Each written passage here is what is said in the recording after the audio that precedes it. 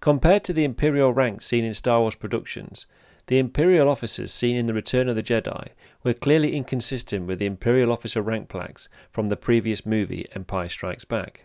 In fact, most of the Imperial officers seen in Return of the Jedi wore insignias indicating the rank of commander or a captain, which appears to be down to a mistake by the film's costume department.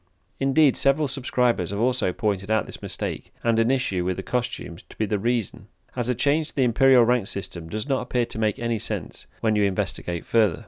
This video explains the correct rank plaques that should have been used and displayed for each featured commissioned Imperial officer uniform costume seen in Return of the Jedi in relation to their line branch of the Imperial military.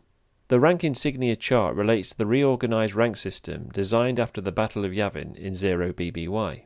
The chart is sourced from West End Games' 1989 Imperial Sourcebook, which states the rank system was created after the Battle of Yavin concluded. The rank system was designed after the first Death Star's destruction, killing millions of the Empire's most talented Imperial officers. This meant many inexperienced officers at the Imperial academies across the galaxy were accelerated through their training to fill the vacant gaps of the compromised Imperial military command structure.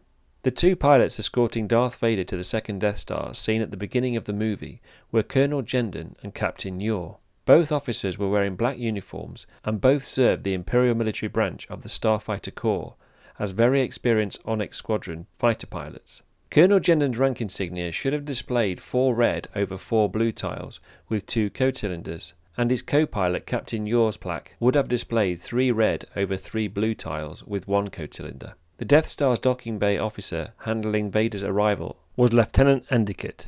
Endicott was part of the Naval Security Branch, which also wore a black uniform.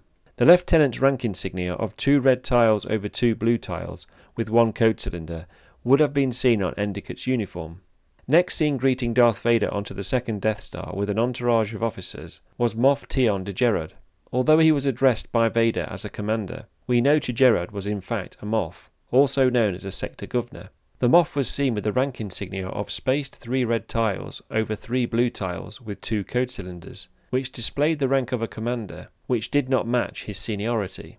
During this time in 4ABY, in contrast to the system used before the Battle of Yavin, the plaque of 6 blue tiles over 3 red and 3 orange tiles was used for a priority sector governor such as a Grand Moff, or even an appointed High Commander.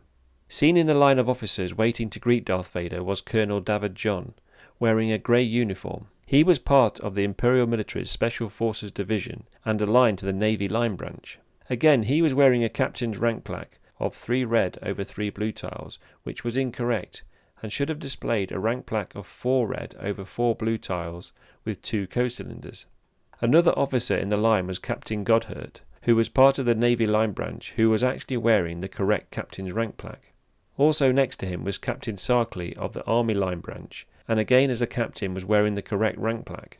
Moving along the line was Rear Admiral Charinow, who belonged to the Navy Line Branch, reporting to Fleet Admiral Firmus Piet. Where there were different rank plaques for various levels of Admiral prior to the Battle of Yavin, the new system simply applied the plaque of 6 red over 6 blue tiles to all Imperial Navy Admirals, including a Rear Admiral, a Vice Admiral, an Admiral and a Fleet Admiral, including 2 or even 3 code cylinders. Lieutenant Grond and Lieutenant Hebsley further down the line were wearing black uniforms and belonged to the Starfighter Corps branch. Both should have worn the rank insignia of 2 red over 2 blue tiles with 1 code cylinder.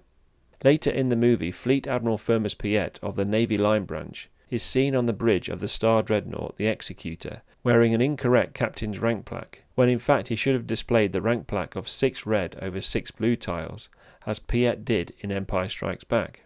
Piet's first officer aboard the Executor was Captain Garant, and was actually wearing the correct rank plaque of a Navy Line captain, with 3 red over 3 blue and 1 code cylinder.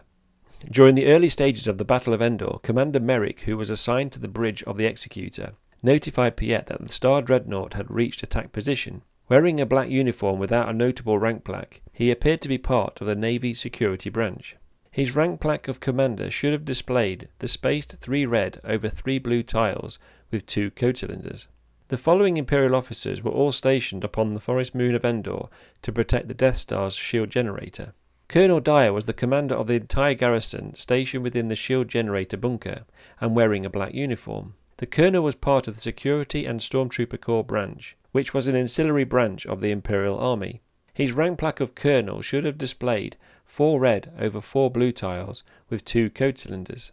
Major Hewicks, who reported directly to Colonel Dyer, was part of the garrison station within the bunker and also wore a black uniform and belonged to the Security and Stormtrooper Corps branch. His rank plaque of Major should have displayed 4 red over 4 blue tiles with 1 code cylinder. Lieutenant Wren's reported to Major Hewicks as part of the bunker garrison and again wore a black uniform which belonged to the Security and Stormtrooper Corps branch. His rank plaque of Lieutenant should have displayed 2 red over 2 blue tiles with 1 code cylinder. Commander Iger, who also reported directly to Colonel Dyer, commanded patrol missions around the shield generator bunker.